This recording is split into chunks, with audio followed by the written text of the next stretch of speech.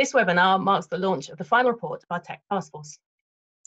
Digitalisation and the need to address climate change are both rapidly reshaping the UK economy and the operating environment for businesses. The Tech Task Force brought together business representatives and innovation experts 2 years ago to explore the overlaps between these two agendas and how best to exploit any synergies. Since then, of course, we've had the arrival of another major and highly unwelcome factor reshaping our lives. The current pandemic has only heightened the need to capitalise on new technologies in a way that can future-proof the economy. With the support of the task force, Green Alliance conducted a series of deep dives into different sectors to explore the opportunities to align digital adoption and green growth.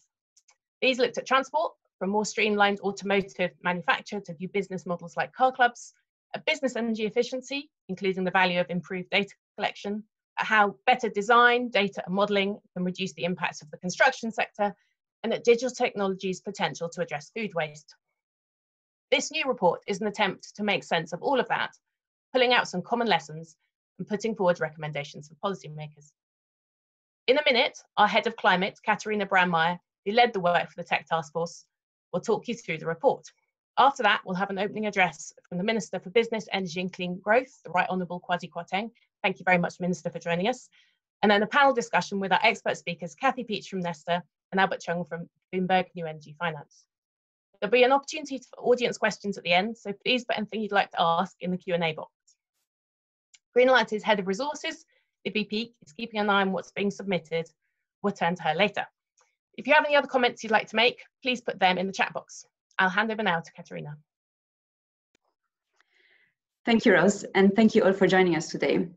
We are delighted to be launching the Tech Task Force final report. The economic recovery from the impact of coronavirus is an opportunity to create a more prosperous and resilient economy.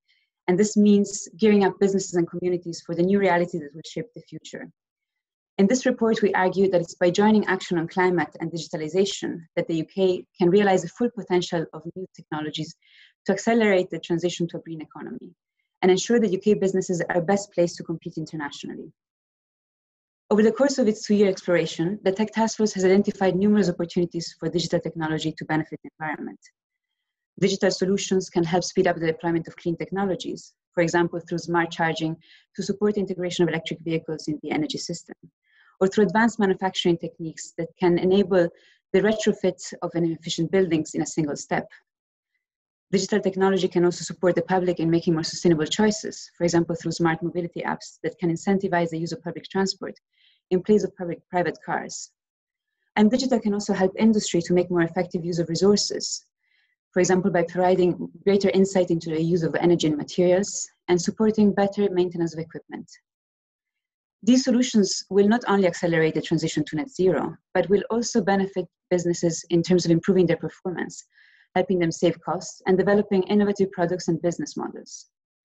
And with other nations setting out plans to boost low carbon industries and digitalization, driving adoption in the UK will help businesses compete better in global markets.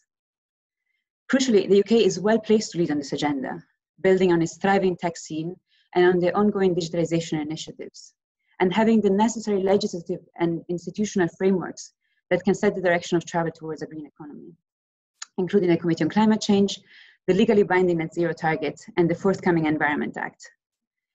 However, the uptake of the digital low carbon solution has so far been limited, in part because of what has so far been a disjointed approach to digitalization and net zero. For example, some of the leading initiatives to increase digital adoption, such as Made Smarter or the construction sector deal, have not realized the full potential of applications that can benefit the environment, given that they did not explicitly target low carbon solutions or did not focus as much on areas of high environmental impact. On the other hand, there has also been underinvestment in the data and digital systems that are needed to support green industries. For example, there's still limited data on material flows through the economy, despite the fact that digital could support better tracking and more granular information on the way that we use resources and promote, therefore, innovation in resource-efficient products and business models. And there are also examples of policies that still rely on outdated systems. For example, building energy efficiency ratings that rely on modeled as opposed to actual energy performance, which therefore limit the adoption of digital applications. With businesses needing all the help they can get to recover from COVID-19, it's vital that the UK's economic recovery addresses net zero and digitalization as linked priorities in order to put businesses on the best footing to compete internationally and support the jobs of the future. To achieve this, our report sets out 5 main recommendations. First of all, the government should join up the digital and low carbon agendas in its forthcoming strategies. With a national infrastructure strategy, potentially an updated industrial strategy, and various strategies relevant for digitalization and decarbonization expected in the autumn, this is a unique moment to make cohesive policy across the departments. Secondly, government should prioritize smart net zero compatible infrastructure. Digitally enabled low carbon solutions that improve delivery, use, and decommissioning should be required for all infrastructure that receives public funding. And government should also invest in the data and digital systems needed to inform and support low carbon activity, including in the areas of transport, resource use, the built environment, and land use. Thirdly, digital skills and capabilities should be strengthened so that businesses and communities across the country can benefit. Targeted business support should be provided through a national program for digital adoption with explicit prioritization of low carbon and resource efficiency. And this should be complemented by skills program to jointly support the growth of clean industries and digitalization. The fourth recommendation highlights the need to bring people along in the transition by addressing privacy and safety concerns and ensuring that data is used for public goods, which includes taking into account what different groups in society need in order to benefit from digital adoption, from digital technologies. And finally, with smart devices and demand for data and digital services expected to grow exponentially, policies should also address their climate and resources footprint to ensure that as digital technologies are taken up, they do not contribute to further environmental degradation. Tackling this will require setting standards for energy and resource efficiency and investing in new business models and cleaner processes.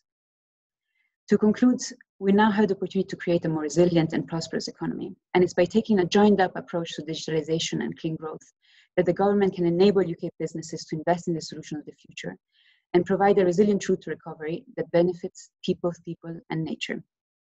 Thank you very much for your attention, and I look forward to the Minister's opening address and to the panel discussion. Thanks, Caterina. Let's turn to the Minister.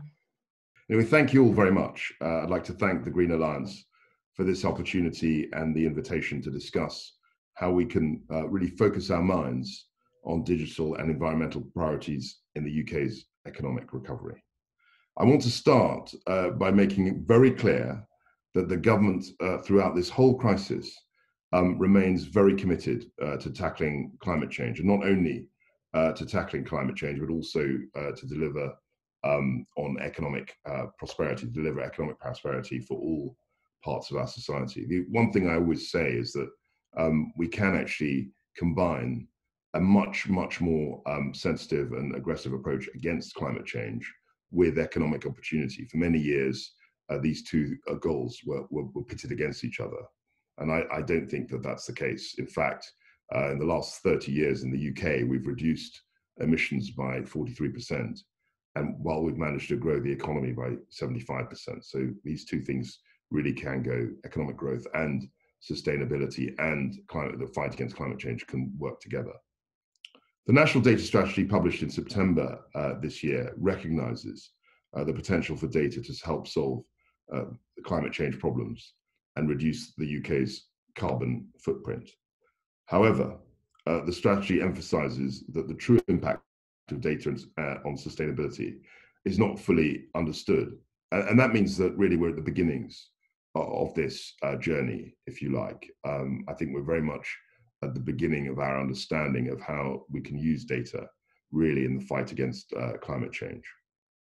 So to gain greater insight into the relationship between data and the environment, the consultation on the framework strategy seeks views, a wide range of views, perhaps on the role of government in ensuring that data does not negatively contribute to carbon usage. In an energy context, digitalization is clearly a crucial element in our decarbonisation efforts. Our future energy system will be increasingly integrated across multiple networks, including electricity, gas, CCUS, hydrogen, and of course, across the whole transport spectrum. And I think digitalization will be absolutely crucial, essential to making sure that a complex system of the kind that we envisage can work effectively. Data-driven energy systems, I think, can optimize the operation of the systems.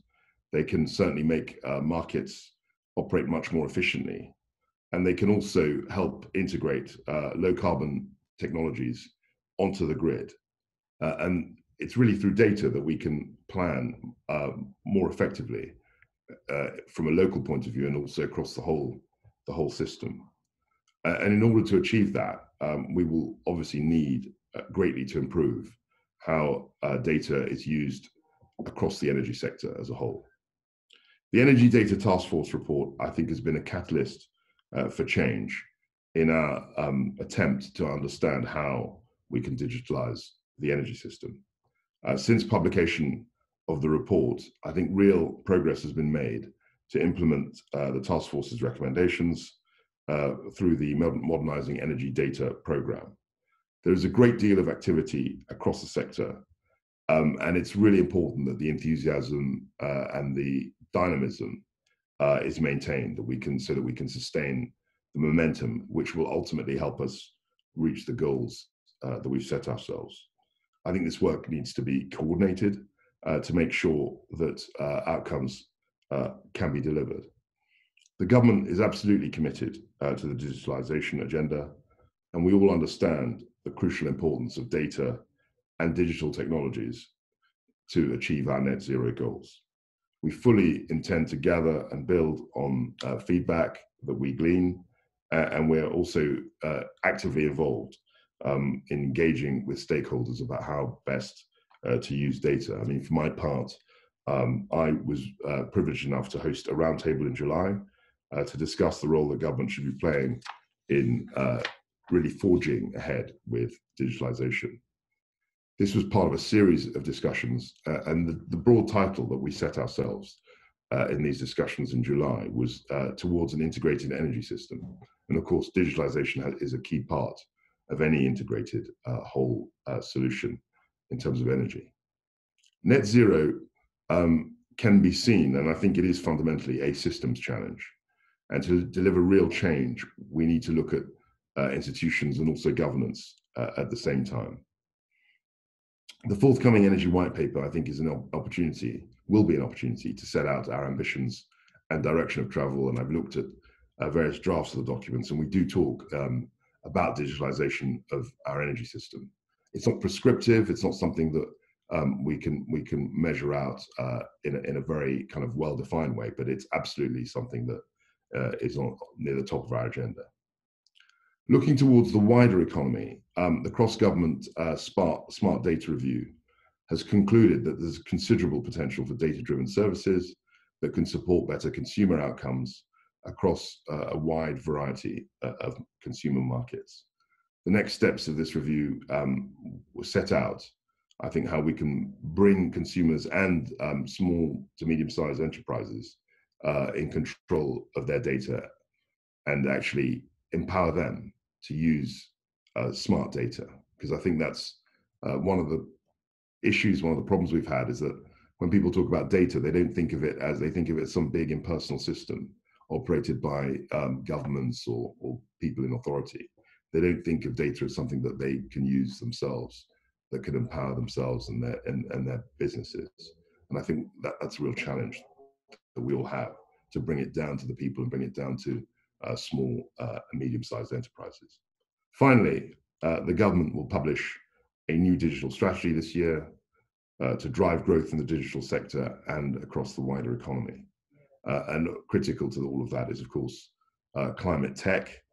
And we hope that we can, as we come out of the COVID crisis, that we can maximize the benefits of a digital-led economic recovery. The digital strategy will set out a path which can accelerate growth and build a more inclusive, competitive and innovative digital economy for the future. I think that, and I hope really in my opening remarks to give you a sense of the importance that the government attaches to using digital technologies for two things. There are twin challenges. There's the decarbonisation challenge, and of course the economic recovery. And as I've said earlier in my remarks, these two things really can go very well together. We need to foster the right environment for digital technologies to flourish. But also, more broadly, I'll finish on this. I'm always extremely interested in hearing from the industry what they would like to see more of. This isn't something which government can simply drive itself. There has to be a dialogue between the private sector and the government. There has to be a dialogue between individuals and larger organizations, with government really sitting in the middle of that. I look forward to the debate. I'm very happy to be taking part in the discussion. And I'm very interested to hear people's ideas about how we can really fulfill the potential of digital technologies so that we can meet, undergo the transition towards net zero. Thank you very much. Great, thank you very much, Minister. We'll be joined now by our other panelists for some opening comments. Kathy Peach is co-head of the Centre for Collective Intelligent Design at the Innovation Foundation, Nesta, and Albert is head of global analysis at Bloomberg New Energy Finance, which provides research on clean energy, digital industry, and a range of other markets. Kathy, would you like to start? Thanks, Roz, and congratulations to the team at the Green Alliance for putting together a really timely and really important report. So at my team at Nesta, we've been exploring the question of how can we combine new digital technologies, particularly AI, and the collective intelligence of large groups of people to create new forms of community-led response to the climate crisis. And I'm just going to touch on one of the opportunities that we've been exploring recently through our Civic AI project. Now, that opportunity is to create a digital ecosystem to measure and model the environmental impact of our green urban infrastructure. And by that, we mean things like trees, parks, and allotments. Now, it's really obvious, but trees are one of the best green technologies that we have. But we also know that lots of local authorities really struggle to maintain their green spaces, and they struggle to justify the upfront investment in them. And one of the main reasons for that is the practical challenges of providing or measuring the tangible benefits of things like trees, and the lack of local and granular data. But we could now be measuring the benefits everywhere in the next few years using new digital technologies and working with communities. Let me just give you an example of how we could do that. So, for example, we could be combining data from satellites monitoring canopy cover with data from sensors in the ground measuring things like soil, water, and carbon sequestration. Combining those with data generated by citizens on things like the tree species in a local area. Then we can use machine learning algorithms to analyze that data and help us model and measure the impact that those trees are having on the local environment, whether that's helping with local cooling effects, with improving air quality, or things like helping with flood mitigation. We can also use tools like agent-based models, which are a form of AI. We can use those to simulate the impact of alternative tree planting strategies, or to simulate the impact of proposed housing developments. So we can use these new digital technologies to help us make better, more sustainable local planning decisions, and also to develop new financial models for ecosystem services. Now, the work that we set out recently through our Civic AI project is really about what might be technologically possible within the next 3 to 5 years, but there's already lots of existing capability and existing appetite across the UK. For example, the Urban Observatory, which is based at Newcastle University, has the UK's largest publicly available urban open data system. Belfast City Council is in the process of trying to set up a citizen office of data analytics. So that's all about data-driven innovation, but with citizens very much at the heart. And we've got a thriving citizen science community here in the UK. We've got millions of people who give up their free time to collect data, to analyze data for environmental and other scientific research. But if we want to make the most of digital technologies to achieve the climate goals, we need three things. One, we need new funding mechanisms that are publicly owned, because venture capital on its own won't get us there. Number two, we need new open frameworks, open data standards, governance, hardware protocols for public interest technology. Number three, we need to invest in building new forms of collaborative capacity and experimentation at the community level, really leveraging the expertise and the reach of our universities and our civil society organisations. And of course, we need to create these new technological and social infrastructures in partnership with local authorities and local communities. It can't just be top down. Great, thanks. Some really nice examples there too. Albert. Thank you, Roz, and thank you very much for inviting me to join the panel today. And congratulations to Green Alliance on this very good report with some really important findings. I'll just echo the Minister and echo Caterina in saying, clearly the 21st century economy is one that will be driven by these two mega trends that we're talking about, decarbonisation and digitalisation. And very much agree with the Minister that the push to net zero is both possible and economically achievable with while delivering long-term growth and real business opportunity. And the digitalization piece of that is, in the meantime, being able to boost economic productivity and also bring the improvements in energy productivity in terms of reducing waste, increasing efficiency, increasing asset lifetimes, and so on and so forth. And I think from the sort of clean energy perspective, it's really important to think about energy productivity as something we desperately need to work on if we're going to keep delivering growth on the road to net zero. And I think that's where one of the places where digitalization and decarbonisation really do have to be, as Caterina says, more joined up as we go forward. Thinking about the global context and where the UK sits, I would say that clearly we're not the only country that recognises this opportunity. We know the EU is targeting both of those pillars of growth with the Green Deal and the digitalisation strategy. China now has a net zero target and clearly targets digital leadership globally through a variety of programs, like its Internet Plus and Made in China 2025 and so on and so forth. So we're not alone, but the good news is we're not doing too badly either. At BNEF, we recently published a national ranking of industrial digitalization strategies. And the UK actually comes fourth behind South Korea, Germany, and Singapore. So we're actually doing quite well. We have some particularly strong fundamentals, like our world-class universities, strong intellectual property laws that allow businesses to profit from their inventions.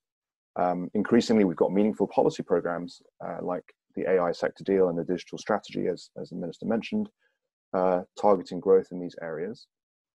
But there are some areas, some basic areas actually, where we don't quite match up to the top countries. For example, our number of graduates with information and communication technology degrees is a bit lower than some places. We actually spend less on R&D in this country than some others. And we also perform a little less well on infrastructure, things like our 4G and broadband connectivity rates.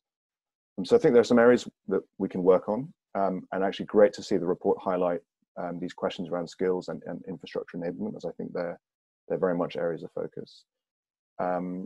And then I think, on the other side, the sort of net zero and decarbonisation side, clearly we have a great track record in the UK in terms of transitioning away from coal, building up an offshore wind industry, and we're genuinely world leading in these areas. But I think we need to keep looking at where the next opportunity is, and I think where there's a bit of a risk of missing the boat is on the sort of mobility transition that's happening over the next decade around battery technologies, electric vehicles, smart connected vehicles, and so on. At BNEF, we're forecasting the EV market to grow tenfold in this decade. And in this country, we do have a long-term goal to phase out internal combustion engines. But in the meantime, with the uncertainty and the challenges created by Brexit, for example, it's actually quite difficult for businesses to invest in the manufacturing capacity to build up these new industries. So I think I recognize we're not here to talk about Brexit, but I think when we think about digitalization and decarbonisation and the frontiers of technology that we need to be in the UK investing in, it's really important that we have, the skills and the infrastructure, and of course the favourable trading conditions as well, for companies to be able to invest. Great. Thank you very much, Albert. Lots of really interesting thoughts there, and yeah, I'm glad everyone seems to agree that there's a real opportunity here. It's a question of kind of capturing it and sustaining momentum. So let's on that basis, one thing I wanted to ask was which sectors so far seem to be sort of further ahead, and which can we look to for examples of what can be done? I don't know if there's anyone particularly. Whether Albert, do you want to pick that one up? Yeah, I'd love to have a first go at that, Roz. So we look globally at this picture at which sectors are digitalizing fastest, and globally we see that it's really the manufacturing industries and the power sector that seem to have the most momentum. Both of these sectors are industries which historically saw rapid growth as economies grew, and then started to flatten, and the emphasis started to move from growth more towards efficiency and streamlining and being more competitive and more efficient. And that's really driven this need to digitalize, to reduce costs, to extract more value out of every unit of input, whether it's energy or materials. I think as it relates to decarbonisation and my own interest, I think the power sector has been where we've seen the most innovation and the most kind of interesting applications, whether it's virtual power plant companies, for example, companies that are networking together distributed energy assets. You mentioned smart electric vehicle charging and so on and so forth. And I think that the enablers there have been, it's interesting to think about what's made that possible. I do think that we have a strong track record of turning out highly skilled workers who have the skills to develop these kinds of technologies. I think that in the power sector in particular, the process of opening up that industry to new entrants, to competition, has been really critical. I think we've seen that it's not always been the incumbents that have driven innovation. It's sometimes been some entrepreneurs coming in with new approaches. There's been funding.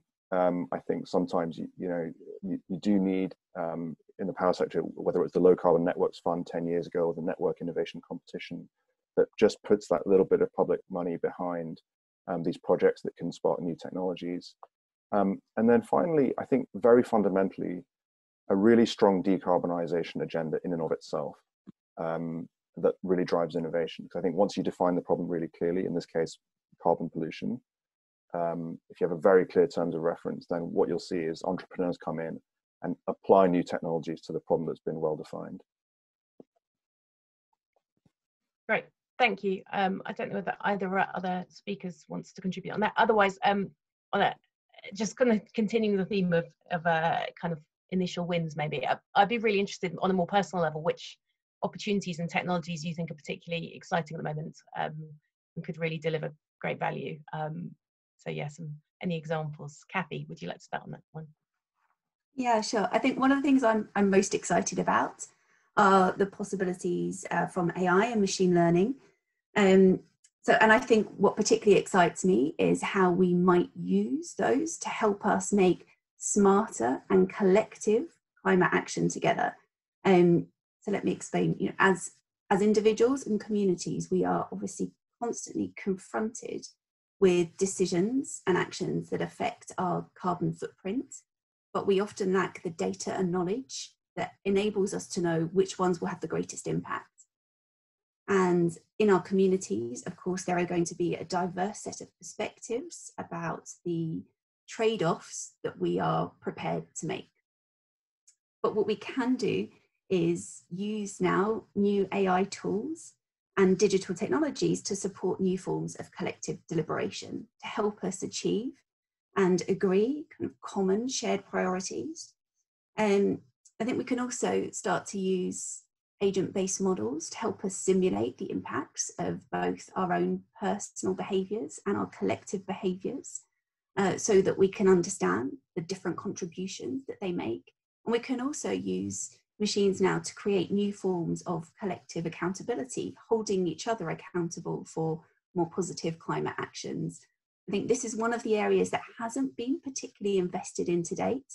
I think it's an area with really unexplored potential, and I really hope that this will be an area that the government looks at a bit more closely over the next few years. Minister, is there anything in what you've heard so far, or in you've come across from talking to people in your stakeholder engagement, that you think is particularly I think there's a lot of opportunities. I mean, what I would say is that people have talked AI and the possibilities of it very greatly, and I think that's, you know, a big opportunity. I think we need to be a bit more specific, forgive me, about how AI can really deliver what we want, because all the discussions I've had about AI have been very, very general. And there's been a lot of sort of optimism and the kind of general wave of, you know, wonder and possibility. But I think, you know, we need to think about exactly how, you know, AI can actually drive what we want. Intuitively, it makes sense. I mean, why wouldn't it be very useful? But I think there needs to be a bit more granular thought about exactly how we can deploy this potentially formidable technology to drive change in the sector. Great, thanks. I think that's a useful challenge to all of us, actually, to keep talking about examples and real opportunities and not talking generalities, which I think is potentially quite easy when you're talking about some of this. Yeah. Albert, oh, sorry, go on. carry on. Agreeing with what you just said. Okay, Albert, did you want to come in on that, or and then yeah, Kathy? I could give a quick example. At BNEF, we spend a lot of time thinking about the energy transition, but increasingly we're thinking about agriculture and food as well, because it's a huge part of the climate challenge, clearly, around the world. And just starting to see more applications of digitalization and AI, for example, in precision agriculture, where the idea is you take real-time data from drones and satellites, and you can apply your nutrients or your seed or your you know, other inputs in a very targeted way. For example, in just the corner of the field where it's needed, which reduces costs and reduces nutrient runoff and reduces carbon emissions and so on. Another interesting one that I think is such a hard problem is food waste, where globally I think the number is about a quarter of greenhouse gas emissions come from the food and land sector globally. I think it's a bit less in the UK, and a third of food goes to waste. So it's just a staggering problem where there's enough food being produced globally to feed everyone. And the challenge is that supply and demand aren't linked up. And with food, the linkage between supply and demand needs to be really rapid, because food goes off, right? So for me, there's this clearly huge challenge in front of us, that if we just had better linkage, better intelligence, that right from the farm and the field all the way down to the people in the specific locations where that food is needed, even within one country, let alone globally, you might be able to start to chip away at that 30% of food that gets chucked away. So I think probably everywhere we look, there's challenges like that, but maybe it's a case of trying to bring those up to light so that we can all kind of focus on challenges that AI and digitalization can help to solve. Could I come in on that point? It's a really, really good point. And I just want to issue a little bit of a corrective. I totally agree with Albert that information will help us deal with the problem. But we can't assume that just because this wastage of food is through lack of information. You know, there may be lots of other reasons why the food isn't being distributed, or why people feel it's more economical to just throw it away than to get it to people who need it.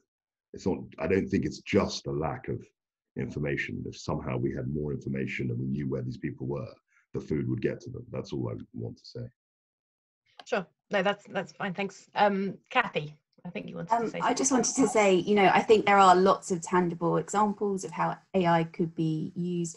I've just put in the chat, I hope you can see it, a link to our recently published toolkit on civic AI, which sets out 3 tangible opportunities with blueprints that set out the technology and the infrastructure that will be needed to realise these opportunities.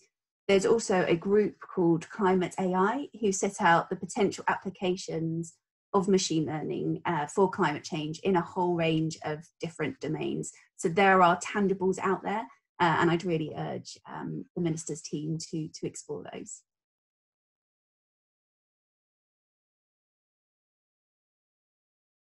Great, thank you. Computer stuck on mute there for a minute, but the technology not complying. Great, and also I see some people have put some examples actually of opportunities in the chat. I'm not sure if you've made those available to everyone or just the panelists. So yeah, be careful when you're posting in the chat so that everyone can see. Yeah, and it's a really good challenge to kind of perhaps talk big and big scale and grand ambition, but also bring in those examples at the same time. I was going to move on to something else now, which is the topic of kind of keeping the public on board. The Minister mentioned SMEs, and I'd be interested in that too, but also how do we get the public engaged in some of these technologies and get over concerns around privacy and those kinds of things. Don't know, Minister, did you want to start on that, or? Thank you. I think that's a really interesting place to start. I mean, one of the things I found, certainly in politics, is that, you know, certainly as an energy minister, there's a big difference between people like ourselves who are engaged with these issues on a daily basis, and, you know, normal people have a defined going about their ordinary daily business and their lives, and trying to bring these two things together is actually quite difficult. And I think that when you talk about data and you talk about AI and you talk about robotics, a large portion of the public just switches off because it seems really abstract. They think of men and women in white coats. They think of, you know, crazy physics lessons that they rather hadn't been to, and it's very, very remote. And what we've got to do, and I'm very pleased that Kathy's mentioned this, is we've always got relentlessly to talk about practical applications and how, you know, people can benefit from a practical sort of science, if you like. So one illustration of this is, you know, satellite TV. Some of us are old enough to remember when we just had 3 or 4 channels or whatever it was, and then we had satellite TV, but we didn't know how satellites worked, but we just enjoyed the fact that there were lots of different channels. So I think bringing that kind of science and technology to, you know, people like ourselves in normal life, and our parents and our friends and people who aren't engaged with this world all the time, I think is one of the big challenges. Thank you. Yes, I'll let Kathy come in, and then I think we'll turn to Libby and get some of the questions from the audience. Yeah, we actually did a piece of research looking into this last year, and what we found was that the public wanted innovation that promoted the social good as well as helped to strengthen the economy. They wanted innovation that made the population healthier, safer, and that also tackled the root causes of climate change. And they wanted innovation that benefited more people and more places. But one of the things that really stood out was that of all the people we involved in the research, only 18% said that they felt that people like them had any influence or power over innovation or research and development spending. So I think if we want to get the public on board, we need to make sure that we are also investing our R&D spend in the issues that matter to them. We need to be more transparent in how those funding decisions are made. But the really big opportunity is to use new digital technologies to involve the public in deliberating about the type of future that we want, and to, you know, agree, you know, what our collective priorities are, what the role of innovation and emerging tech in meeting those priorities is. You know, there are lots of platforms, tools like Polis, which uses AI, for example, which is used by the government of Taiwan to involve their citizens in quite complex policy debates. But we're also a world leader in immersive technology, and we could be doing what, you know, Hamburg and Helsinki are doing, and using technologies like augmented reality to bring together citizens and local authorities to make decisions together about urban planning or, for example, housing for refugees. But to bring the public on board, two things to emphasize quickly. You know, we don't need to resort to the really tried and tested old public engagement methods of town hall meetings and surveys, and it doesn't just need to be about citizens' assemblies either. So again, last year we published a report called Our Futures, where we set out some practical methods for involving the public in conversations about the future using digital technologies and tapping into techniques from art, design and culture.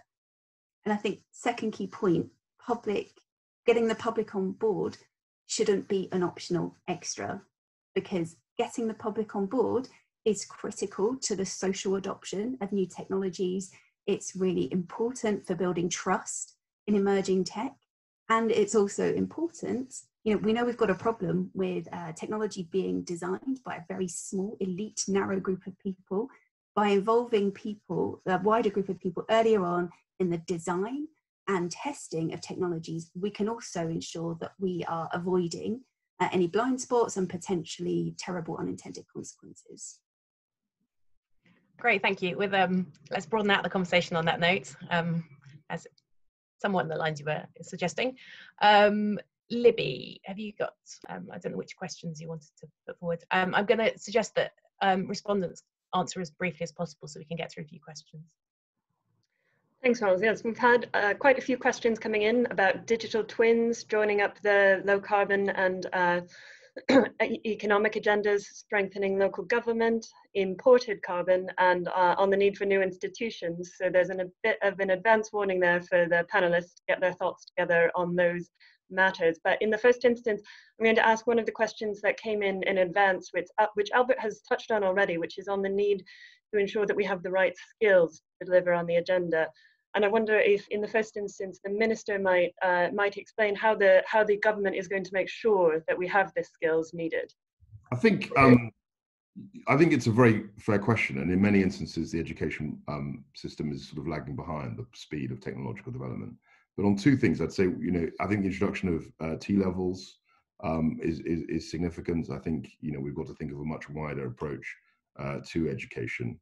And the other thing is, when people are in the workforce, we are looking at having sort of green jobs kind of skills, working group to see how, we can marry apprenticeships, traditional apprenticeships with green technologies. This is absolutely something which we're focused on.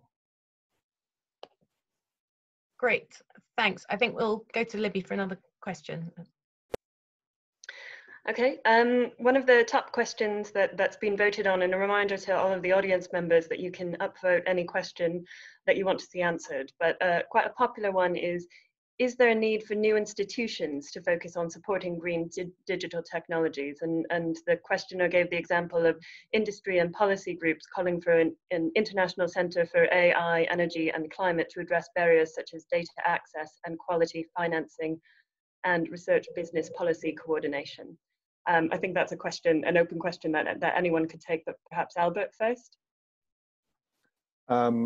I can't claim to have thought about that particular question in much detail, but what I would say, I suppose, is just to sort of reiterate a little bit what I was saying before. I think areas where we've seen kind of rapid innovation and applying digital technologies to the climate challenge have been places where there's been a really clear mandate to get the job done on decarbonisation, and a sort of competitive playing field to allow companies to really try and propose new solutions, and often a little bit of a focus from the government in terms of bringing players together and providing a bit of seed funding to get things going. So in that direction, I suppose what you propose isn't a terrible idea. Great. I just wondered whether the minister had anything to say on that suggestion as well. See, this is a really challenging cross-cutting kind of challenge. I don't want to hog the answers, but institutions obviously have to mirror the circumstances in which we find ourselves. And all I would say about this is that many of the institutions that we're dealing with, I deal with as an energy minister, were created 20, 30, 40 years ago. And we have to evolve those institutions, and maybe it may well be we have to create new ones to keep pace with what's actually happening now. Great, thanks. Kathy, did you want to add anything on that one?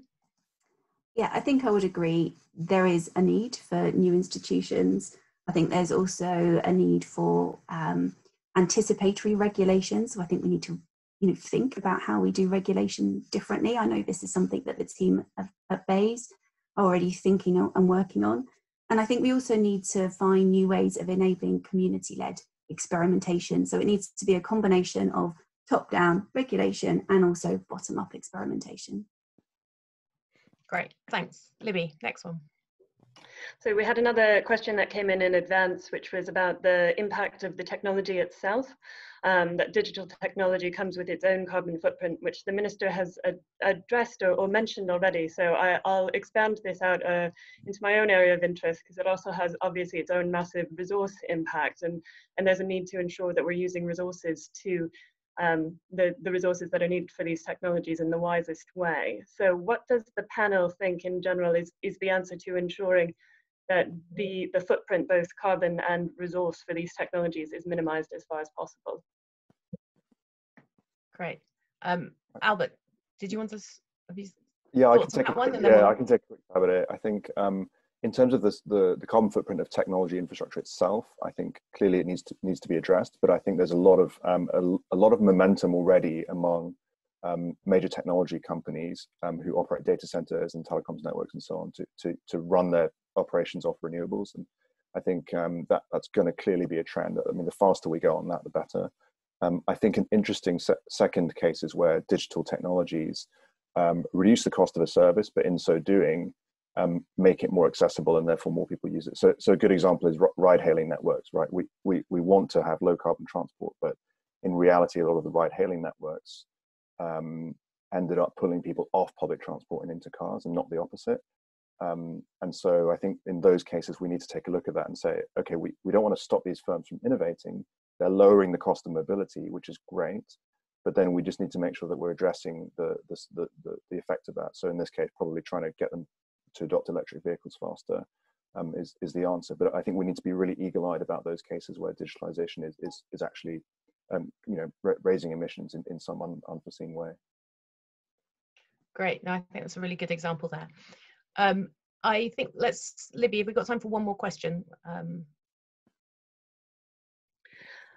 We can take the most upvoted question, which is about the potential for the fourth industrial revolution in areas such as healthcare being recognised, but a suggestion that it's not yet focused on AI to the energy sector, and a question directed at the Minister. Does the Minister believe that an enhanced focus on AI for energy would be useful, creating jobs, increasing productivity and reducing carbon?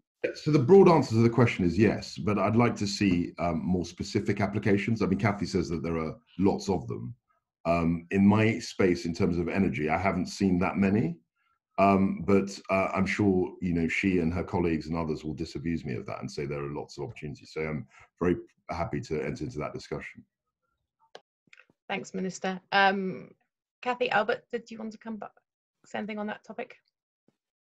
Okay. Oh, Kathy.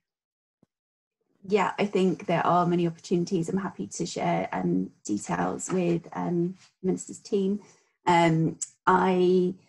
Yes, I think this is an area for more investments. Would be great to see that featured strongly in the industrial strategy. We do also need to make sure that any investment in AI for climate also needs to go hand in hand with requirements for AI companies to be really make much more concerted efforts, I think, to improve their energy efficiency. There are people in the AI community who are really concerned about the carbon impact on big data machine learning models, but actually that debate is not being had as much as it needs to be. So I do think there should equally be requirements on the community to address some of those issues. Great, thank you. It's pretty much getting to time to wrap up. So just to ask all the panelists if they had any final comments. Minister, can we start with you? I'd like to I'd like to thank everyone for taking part. It's really stimulating and interesting discussion. And I think for me, I'd really take up Kathy's challenge on AI. I'd really like to hear more about it. I think hopefully my officials will get in touch with you and we can have a discussion about AI specifically in the energy sector, because I think that's a really interesting area of conversation. So thank you very much.